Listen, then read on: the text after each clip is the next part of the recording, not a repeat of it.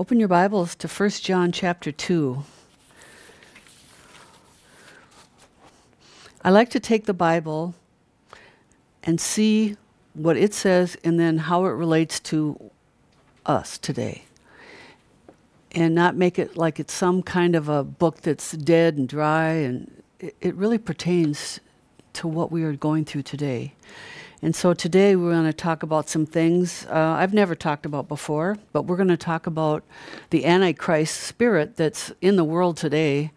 And again, this is another warning for some books that are happening in our schools that are coming to the parents and the grandparents, things to watch out for, and not to be afraid, but be prepared. And that's the thing. We are not to give into the spirit of fear. There's so much fear, and there's websites that just promote this thing's going to hit the planet, and this is going to, I don't even watch that stuff. It just promotes fear and unnecessary stress. Stick to truth and facts, not just theories that are out there. There's so much that you can just get so fearful about. Live every day and enjoy your day, enjoy your children, enjoy your grandchildren, enjoy what you can. And the news is bad. We know that the news is bad. It seems like every day there's something else. But when we're strong in the Lord, and if you're not, you need to become a Christian today. This isn't a day to play half in and half out. And it's hard. It's really hard because people can't find churches anymore. That's what I hear weekly. We can't find a church that just preaches the Bible. They want to bring us and rope us into the New Age, into the Word of Faith or the NAR and all these apostles and prophets. But that's part of our warfare. That's part of what we're wrestling against. We wrestle not against flesh and blood, but against principalities and powers. And the world is getting darker, but our faith, we have to keep it strong and become a believer in the Lord and read His Bible and His truth, and faith just comes. Faith comes by hearing. So here in 1 John 2, we're going to read about this, but then we're going to also apply it to what's happening. What's happening, some of you may not know this. Years ago when I had to raise children and I was doing all this and I was pastoring at that point, a big church, I didn't have the time to research like I do now. In 2016, I would say, was the turning point for me, is that I started coming out of these movements, and the more I researched, I cried, I grieved, I was sad. I found Bibles I was preaching out of that I would no longer preach out of today, the Message and all those other ones. I wouldn't even touch it now. But back then I didn't know because I didn't research, and I didn't even hear anybody say, go research. But you need to research everything you're hearing and know that there are people that are trying to tell the truth. Even though we make mistakes along the way, all of us are on a journey. We're trying to find truth, right? And we're trying to find fellowship with people that agree on the same page. So 1 John 2, in verse 15, it says, love not the world. This talks about the world system. The very way the world operates is not the way we are to operate as Christians, even though, unfortunately, some of these teachings were brought into the church, that it's all about how you prosper and about your dream and all this stuff that was brought in under the name of Christianity. And a lot of it we've talked about before was Gnosticism, or it was really programming for what's happening now, preparing people for the new age. Love not the world, neither the things that are in the world. If any man love the world, the love of the Father is not in him. For all that is in the world, the lust of the flesh, he's talking about now the things that we're not supposed to love. The lust of the flesh. Your flesh always wants more, right? The grass is always greener over there. Your flesh always wants more. And what does the Bible say? Be content. Godliness with contentment is great gain. Be satisfied. Be blessed with what you have. Not trying to compare yourself with someone else. But that happened so much back in the church days. It all depended upon your purse, What kind of purse would you carry, The lust of the flesh, the lust of the eyes, the pride of life is not of the Father, but is of the world. And the world passes away, and the lust thereof. But he that doeth the will of God abideth forever. The basics. If you know the Lord, you should have love. They shall know that you're a Christian by your love. basic people, I wonder, are they even saved? I don't see any love. I don't see, you agree with them or it's a highway. That's the basics of being saved. Little children, it is the last time, and as you have heard, that Antichrist shall come. And this is what I want to talk about. The Antichrist shall come. Even now are there many Antichrists. So we know that there's preparing for an Antichrist, but that spirit has been around since this Bible has written in before. And today, tonight, or this morning, wherever you're listening to me, we want to talk about an Antichrist spirit that's definitely in the world. These Antichrist spirits are rising. And it says, many Antichrists, whereby you know that it is the last time. In verse 22, you can read all that, we don't have time, but who is a liar? But he that denieth that Jesus is the Christ. He is Antichrist, that denieth the Father and the Son. So this Antichrist spirit opposes Christ. It is an opponent of Christ, coming against Christ. And so we want to talk about one of them today. And I also want to recommend that you sign up for Roberta Morrison 2 on YouTube. That's our backup channel. Not very many people are on that. We haven't really announced that, I think just once. But in case I get a strike on these, hopefully I won't on this one, but I have to prepare you for what's coming. That's what I feel this is the most important thing we can do in our life right now, is to get the truth out to people. Get the truth out to people. The false doctrines, many people are coming out of them. They don't know what to believe. We've taught a lot on false doctrine in the past. You can look at a lot of our old YouTubes. But this is the most important thing, getting the word out. And thank you for those that are helping us. We can't do it without you. We're a team doing this to get truth out. And that, to me, is preaching the gospel around the world, what we're doing right now. So thank you for helping us. But here now, I want to talk about, we've been talking about witchcraft and how witchcraft has been, it's been rising, and it's always been there. Deuteronomy 18 talks about witchcraft and all this stuff, but we are in this spell casting. People don't even realize how the enemy wants to control our minds. Manipulation or psiops, psychological operations, are modern day witchcraft to bend someone to your will, to control people, to impress their will onto you to do what the spellcaster wants. And that's called programming. Tell, lie, vision. Television. So witchcraft is bending someone to your will. And this is what they want to do with our children. And children have always been a target. And boy, I tell you what, it's better not to come against the children, because you're going to have to face the Lord and all this stuff. But woe unto those that come after our kids, right? Now this guy, Yuval Noah Harari, we're going to talk about him for a minute. Okay? Harari, he's a new world prophet.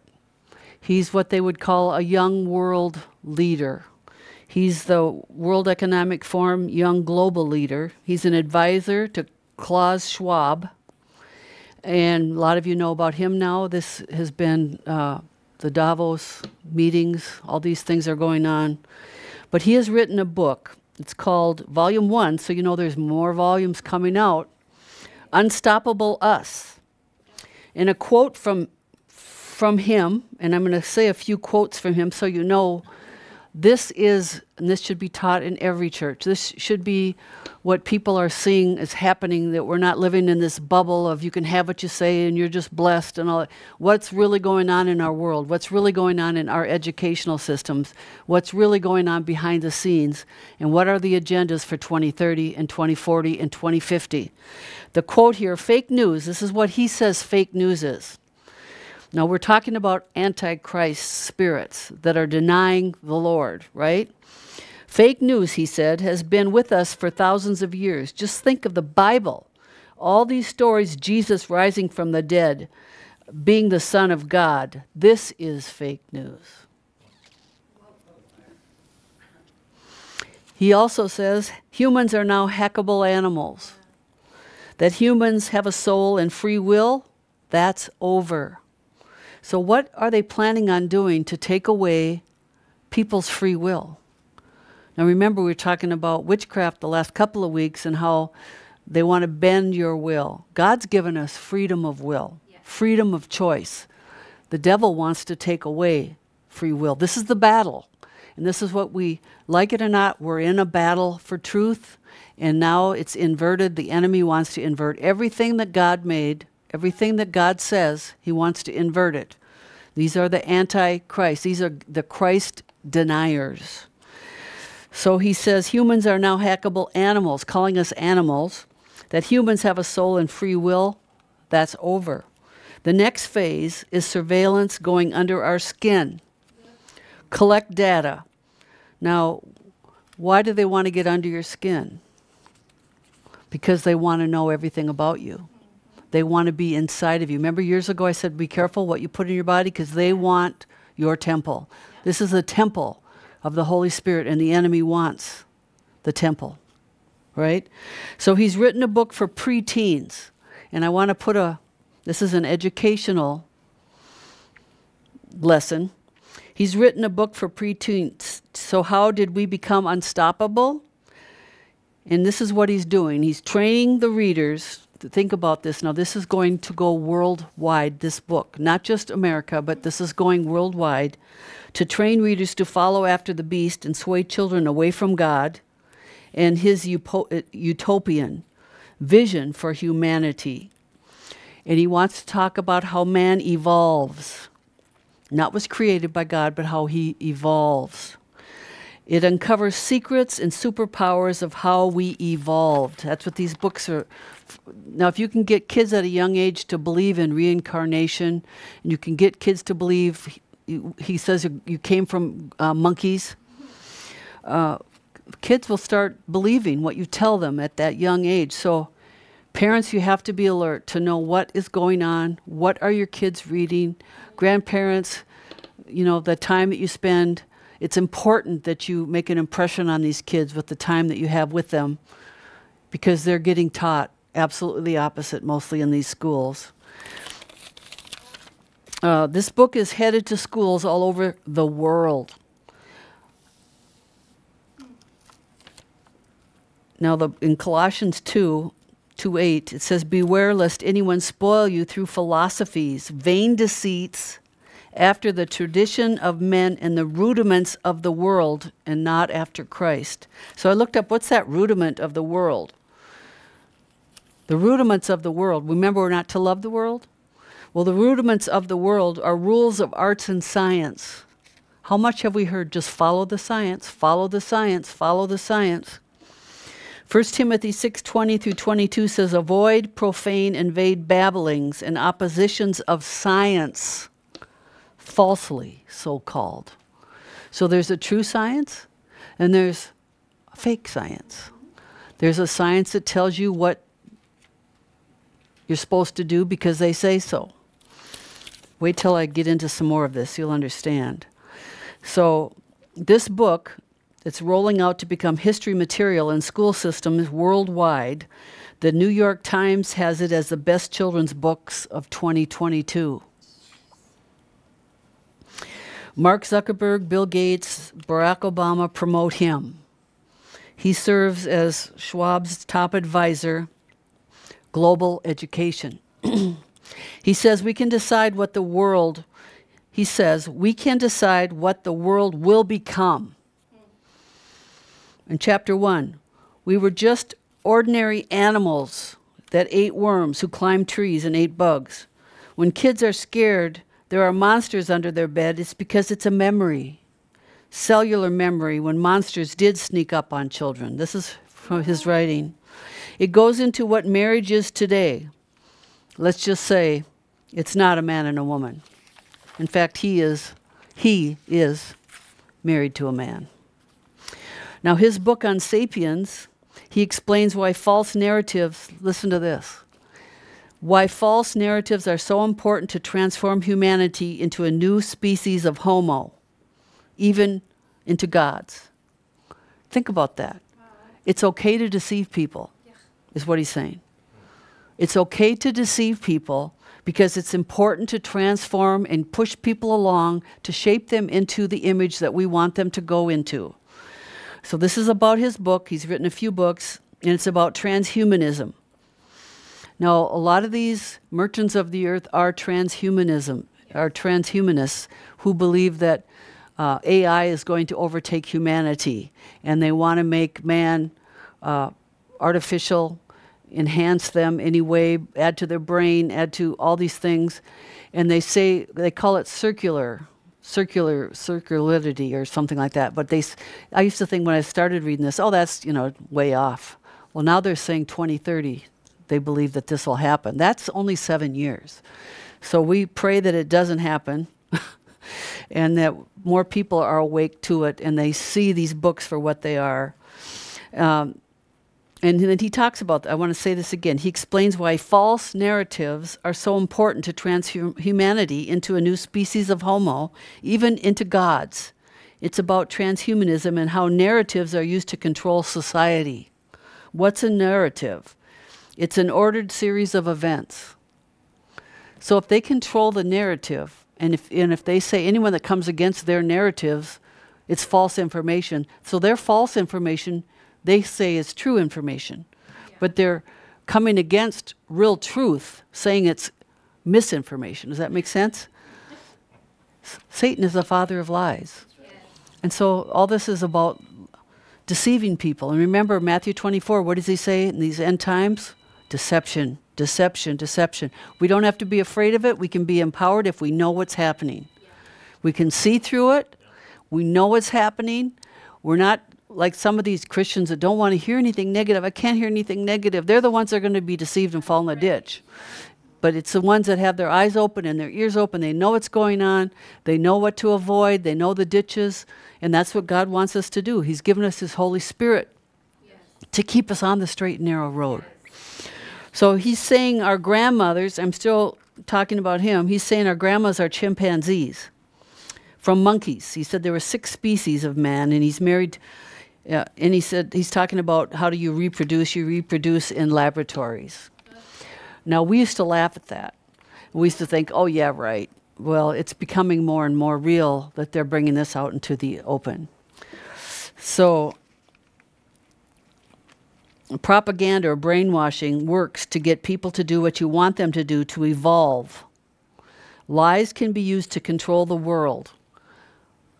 They say this. How could you even follow somebody that's, they're lying to bring in a narrative because they want to shape humanity?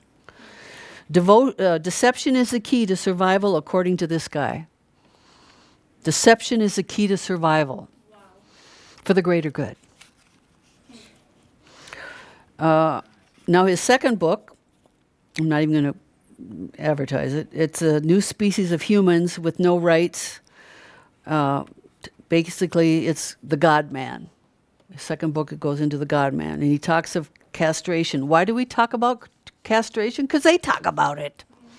And it's turning humans into farm animals. In his books, humans also castrated their own young males to create soprano singers with enchanting voices and eunuchs. This is history, people.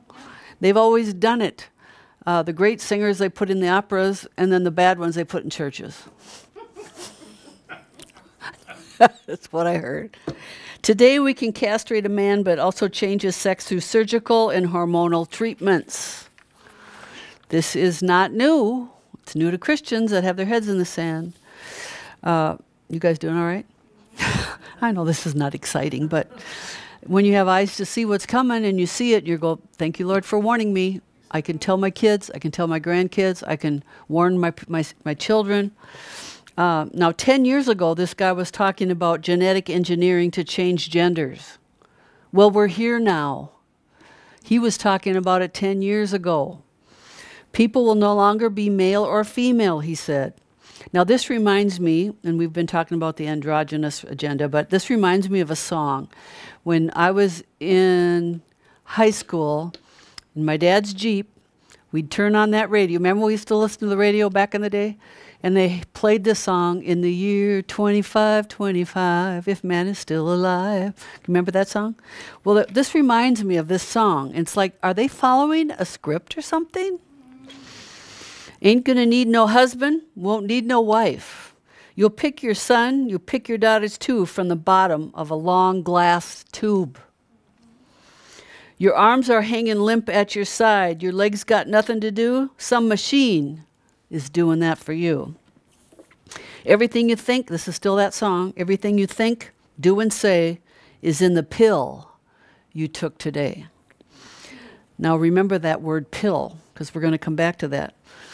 They actually say to be transhumanism into this whole thing that you can take a pill, that you can start, they can start changing you and monitoring from the inside. Now transhumanism, and I'm not going to get into this, but this is a huge subject, and the meetings and the conventions they're having, and I looked up some online. It's amazing how big this thing is. Transhumanism, they are saying we don't need God. Just technology. The goal is intelligence, and get this, eternal life. They think they can make heaven and hell. The goal is intelligence and eternal life.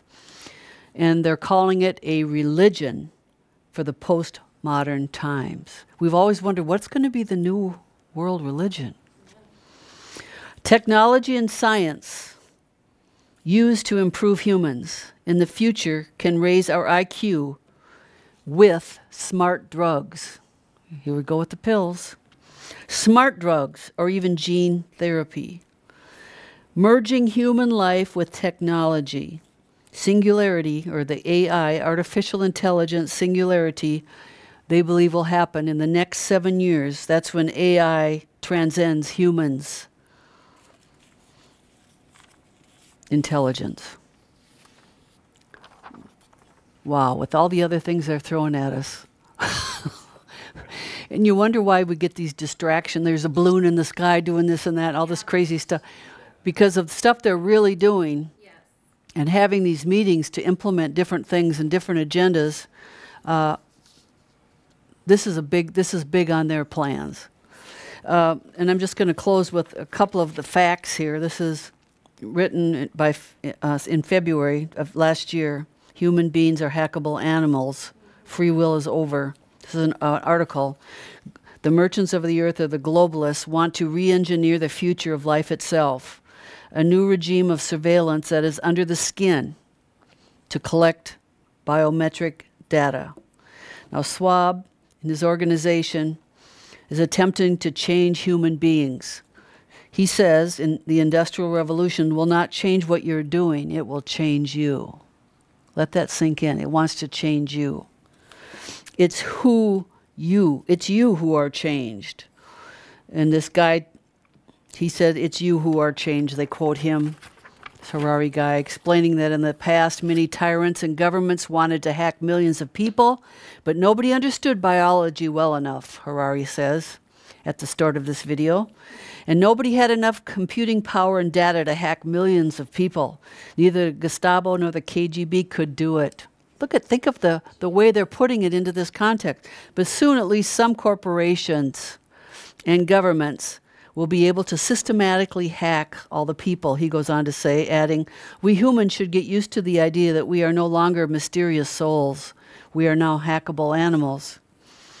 And he says, this merger of human life with technology will not benefit the average man or woman so that he or she may improve her own future, but a handful of elites will not only build digital dictatorships for themselves, but gain the power to re-engineer the future of life itself. It's all about them. Yeah. It's really not about you and you getting smarter. Re-engineering humanity. And he says, Harari says, the cloud technology such as IBM or Microsoft's platform will be the one of the driving forces. Everything's in the cloud of this evolution.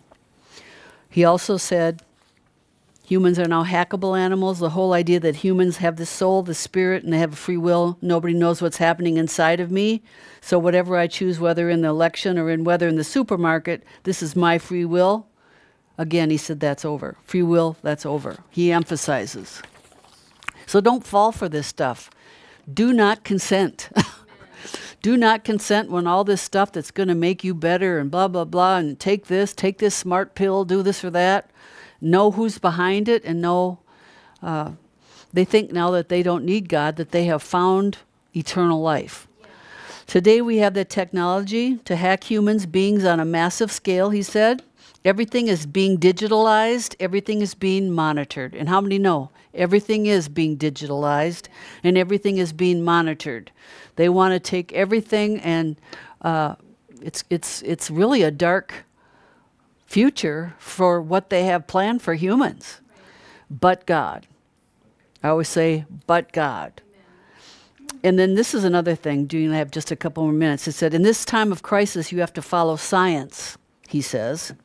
It's often said you should never allow a good crisis to go to waste because what we just been through, crisis, is an opportunity to also do good reforms that in normal times people would never agree to. But in a crisis, you will see we have no choice. We have no chance, sorry. But in a crisis, you will see we have no chance. So let's do it. And he says, the future humanity, get this, will look back in 100 years from now, if man is still alive, if women can survive. They said they were going to identify this last pandemic as the moment when a new regime of surveillance took over, especially surveillance under the skin.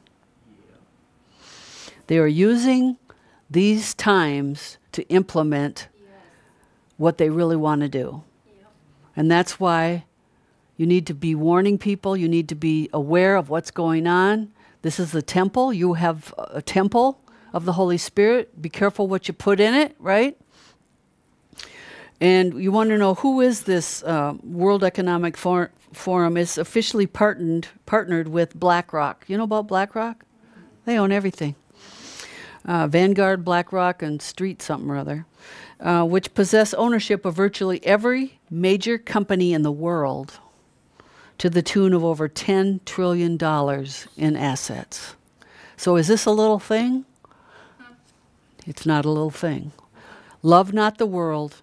Verse 15, let's read it again. Neither the things that are in the world. If a man love the world, the love of the Father is not in him. For all that is in the world, the lust of the flesh, the lust of the eyes, the pride of life, they think they finally conquered what God created. But guess what? They don't know that they've already lost. Yeah. They've already lost. There is a hell. There is a heaven and there's a hell. They think they can take that away. They think they can take away the free will that God put in man. They want to replace everything that God has made. They wanted to reverse God's order and everything. Listen to that before. Maybe if some of you haven't listen to that one about how they want to reverse God's order in everything. Because why? It's the enemy. He's the enemy of God and he wants to destroy what God created. But God is greater. God wins. The lust of the flesh, the pride of life is not of the Father, but is of the world. But be informed.